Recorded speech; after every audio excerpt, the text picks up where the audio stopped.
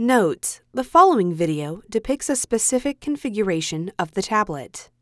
The same removal and replacement procedures apply to all configurations of the tablet. Before you begin, remove the back cover, wireless WAN module if installed, volume power button board, front-facing webcam, rear-facing webcam, connector board, left speaker, audio jack, antenna board, and system board. Removal: remove the two 3.0mm T5 Torx screws that secure the docking charger to the display panel assembly. Remove the two 3.5mm T5 Torx screws that secure the upper case ring brackets to the display panel assembly. Remove the upper case ring brackets from the display panel assembly.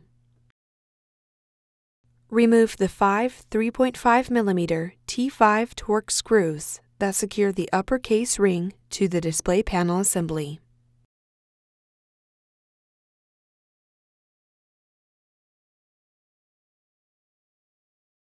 Remove the rubber microphone spacer from the cradle in the display panel assembly.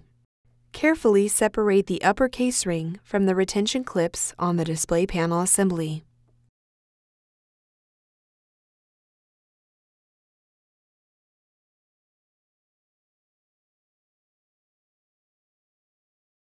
Remove the docking charger from the cutout in the upper case ring. Remove the upper case ring.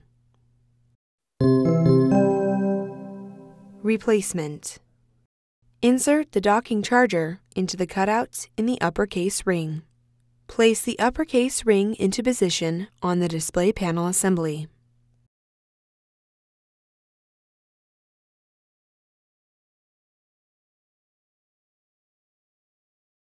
Gently apply pressure to the upper case ring to secure it into the retention clips on the display panel assembly.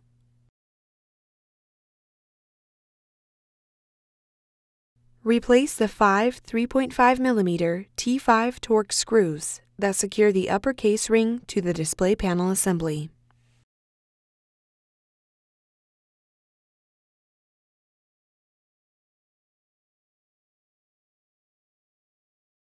Replace the rubber microphone spacer into the cradle in the display panel assembly. Place the upper ring brackets into position on the display panel assembly. Replace the two 3.5mm T5 Torx screws that secure the upper case ring brackets to the display panel assembly.